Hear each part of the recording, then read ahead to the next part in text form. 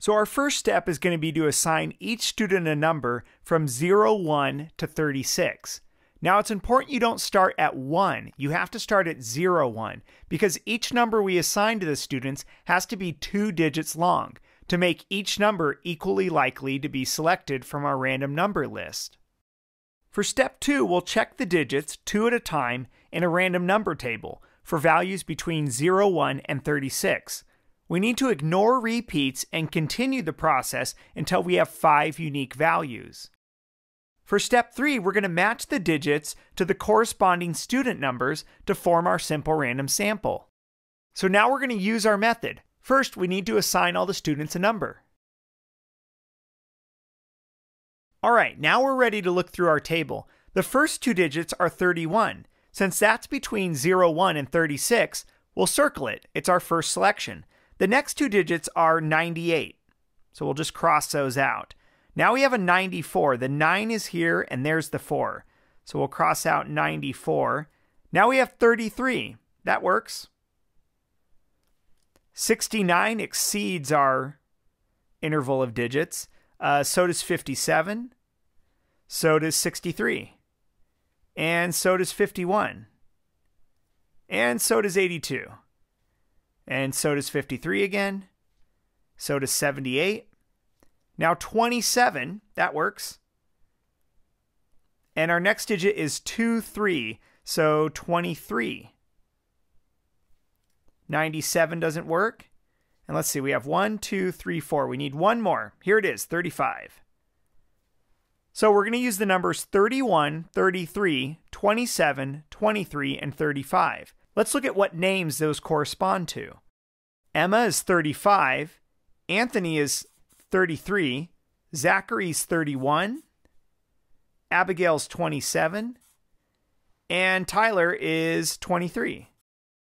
So those are the students in our sample. Before we move on to part C, let me show you a way to do this on the calculator instead of using the table of random digits.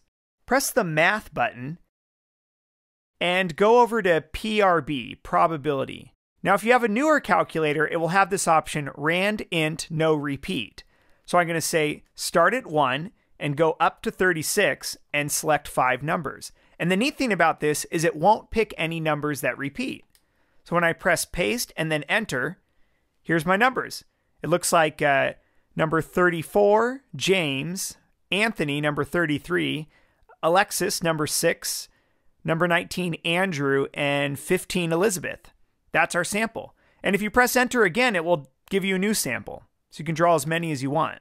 If you don't have that function on your calculator, don't worry, you can still use this.